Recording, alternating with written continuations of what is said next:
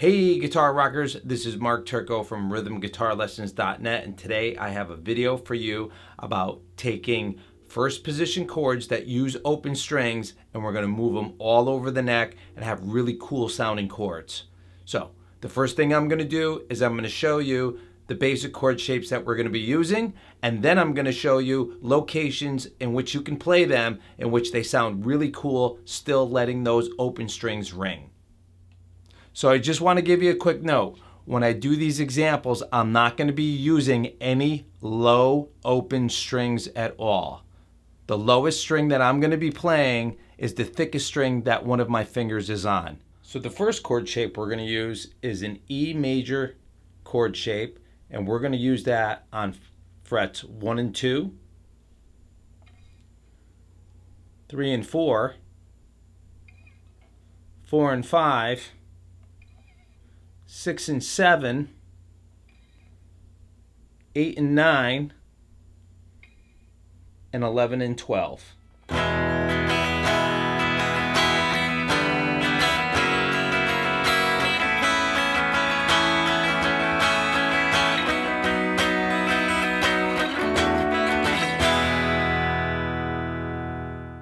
So the next shape we're going to use is an F major triad, where we're going to use our third finger on the 3rd fret of the 4th string, our second finger on the 2nd fret of the 3rd string, and our first finger on the 1st fret of the 2nd string.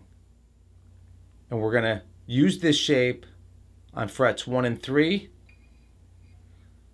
3 and 5, 5 and 7, 6 and 8, 8 and 10, 10 and 12.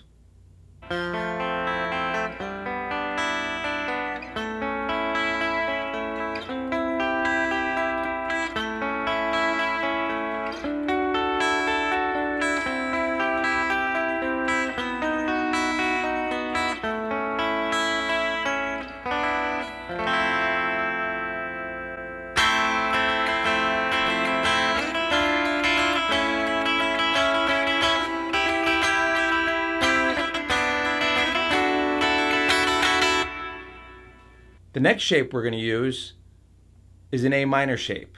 We're going to use this shape between frets 1 and 2, 3 and 4, 5 and 6, 6 and 7, 8 and 9, and 10 and 11.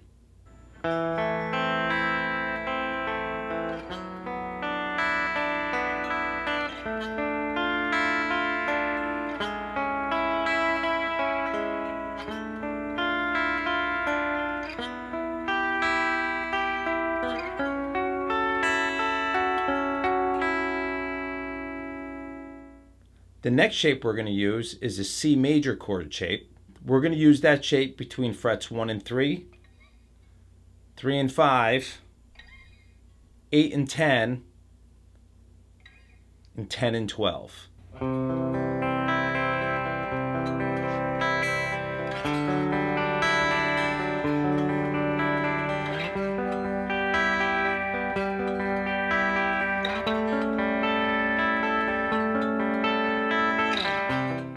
So as you can see, it's pretty cool. We could take these very simple shapes and we can move them around the guitar neck and let those higher open strings ring.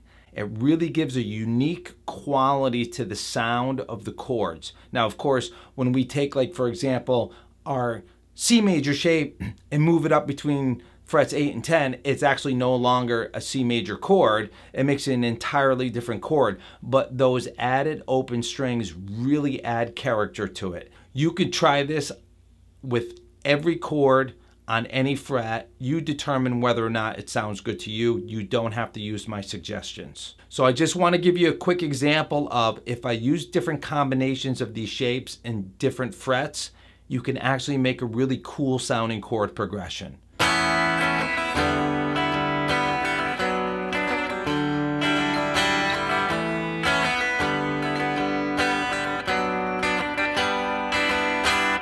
So just a quick recap. Don't be afraid to move those shapes all around the neck and just see what they sound like. Experiment. You don't actually even really need to know the name of the chord that you're playing. If it sounds cool to you, then it's cool. Tell me in the comment section what other topics you would like me to make videos on.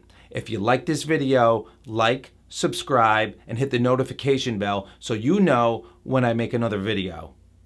Remember, always have fun with your guitar, and I'll see you next time. If you like that video, you're going to love this brand new e-guide that's totally free. The link is in this video's description, or you can go to rhythmguitarlessons.net/P, lowercase r, lowercase o.